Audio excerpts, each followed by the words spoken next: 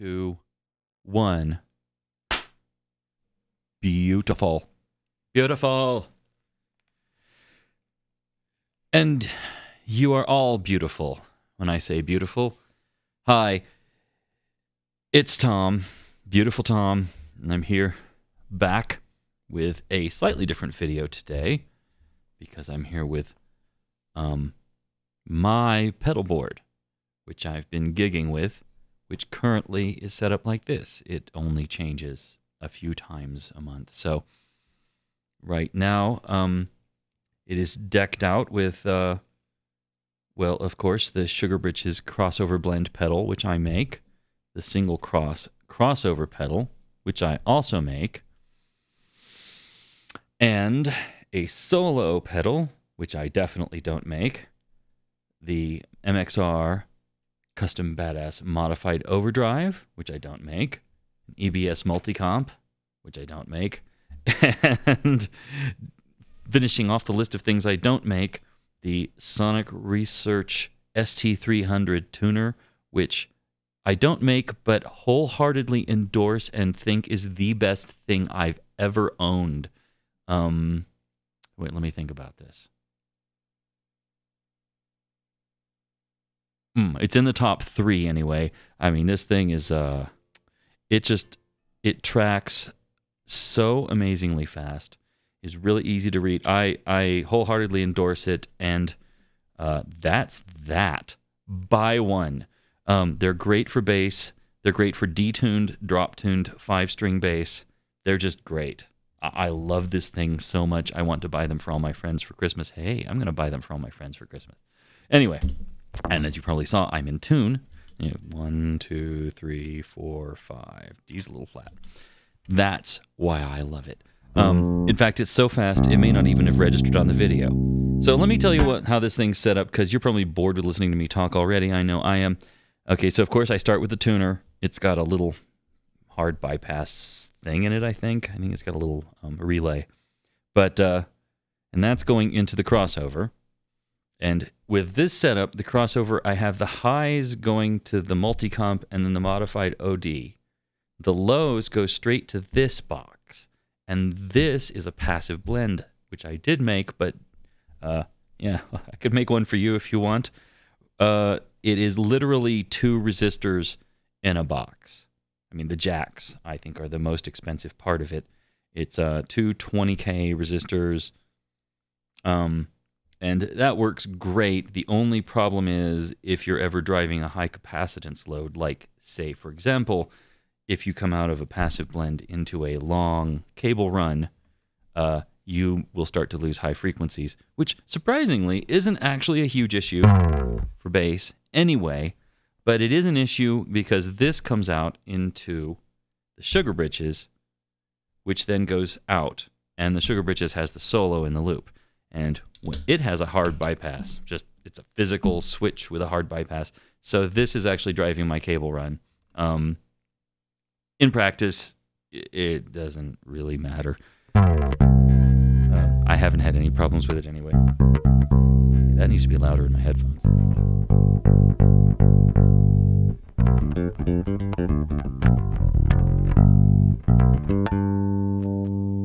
Let's see, and today I still have the Surine 5-string PJ with Delano pickups, and it is passive right now because I getting some hum out of the preamp. No, it's not. It doesn't sound any different anyway. So let's start out with what's going on here. Normally I use the solo for when I want more drive. This is always on, hence the no need for a switching setup. And this is my first experiment with a non-switched pedal board. One of the things I've been playing with is from an earlier video. I was experimenting with just compressing the mids and highs, and I like that a lot for not overdriven sounds. So like for country gigs where I'm using fleds.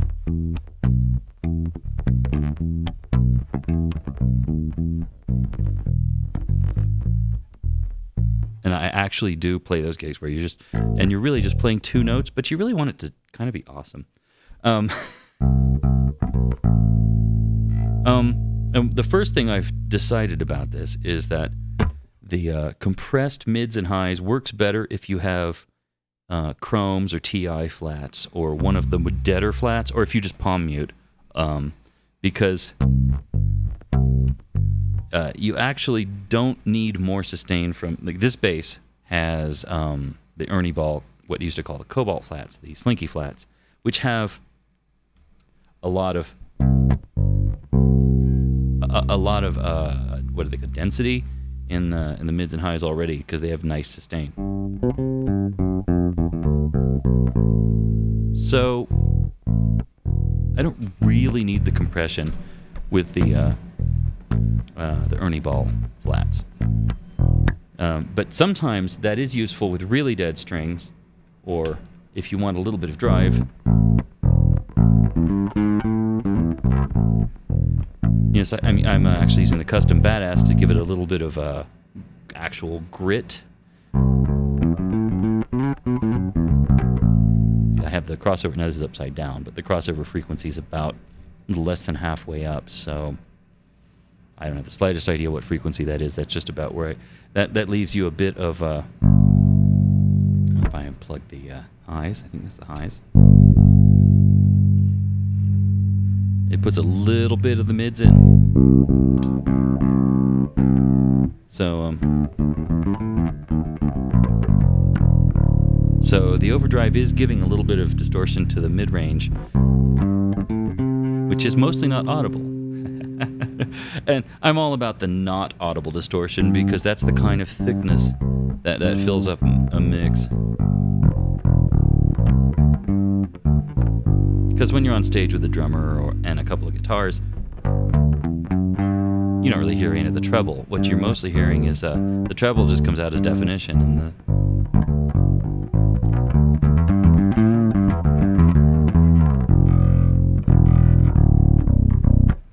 and this also works with the blues band pretty well.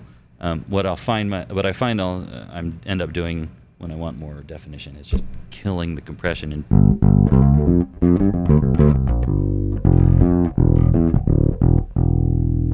and just using a little bit of overdrive to grit it up. And I leave that on, and I'm just done with setup. And then the solo's over here in the whoa.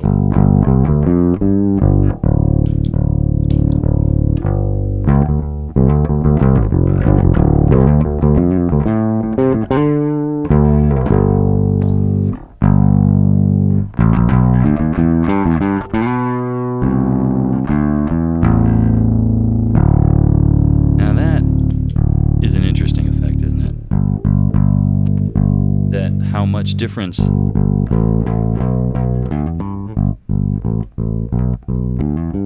And the compression doesn't seem.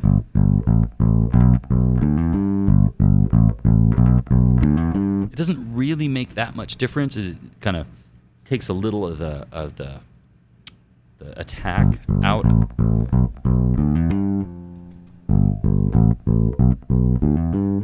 But doesn't really do that much. And then when I have the overdrive after it,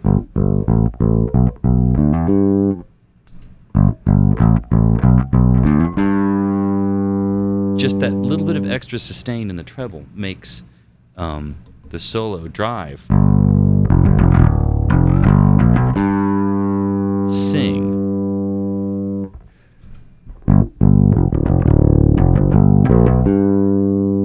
That's not the same riff, is it?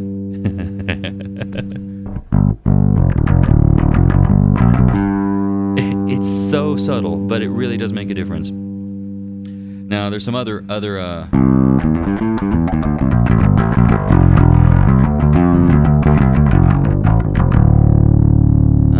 details in the rig here that are significant, but not in the same way. First of all, if we look at the solo drive pedal, and I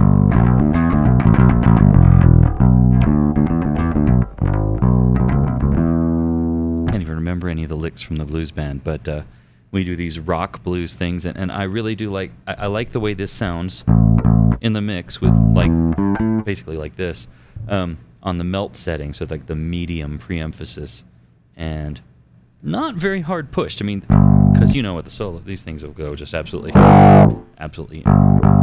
insane amounts of drive and sustain and compression and everything.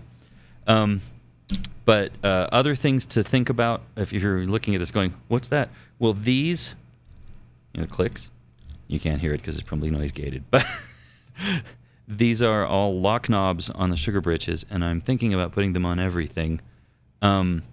This is the new ones after Waves bought them, and I really like the little ones because they have the... come on, you can do it. Ugh, Velcro. It has the screw-on base, so it stays in place really well, and they're just a little shorter than the old ones, so they're not as ridiculous in height as the original prototype lock knobs. I should probably put a link somewhere for that, because again, speaking of unpaid endorsements, lock knobs are great. I also have a lock knob on the Singlecross, which is great because it's really easy to bump this. The problem is it's got a little the Velcro. The base, and I don't even know if this is going to be visible because it's all brown and brown and brown. The base for this big knob, oh, that's loud, is, whoa, stop that. The base for this knob is glued on, and the little glue strip thing is kind of like jelly. It's dangerous, and I don't like it, and I wouldn't trust it. So I want to sell these guys with the lock knobs pre-installed because I think that they are an essential feature. But I'm reluctant to buy the big ones because I don't like the way the bass sits. So maybe Waves will come out with the old screw-on basses like they used to have.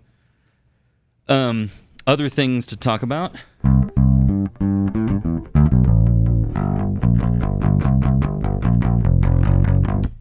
No, that needs drive.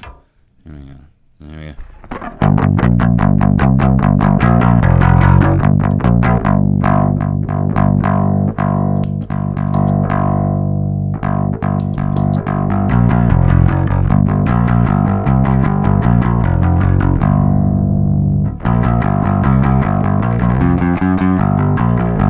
There, a little bit of my hit song. The other thing to talk about here is that the multi-comp is not in multi-comp mode. It's in tube sim mode, which gives it a little bit of a tube flavor before all the drives. And I do like that. I'm not always happy.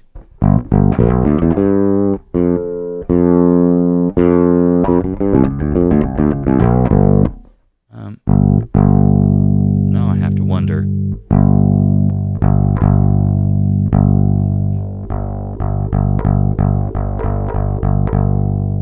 Yeah. Okay, no. I thought for a second that maybe the multi-comp was an inverting pedal and I missed something, but it is not. So I just wasted your time by hitting whatever note that is, C, a lot, and turning a knob while you listen to me. And I apologize for wasting your time, but I hope some other part of this was in any way educational and that you're having a wonderful time otherwise.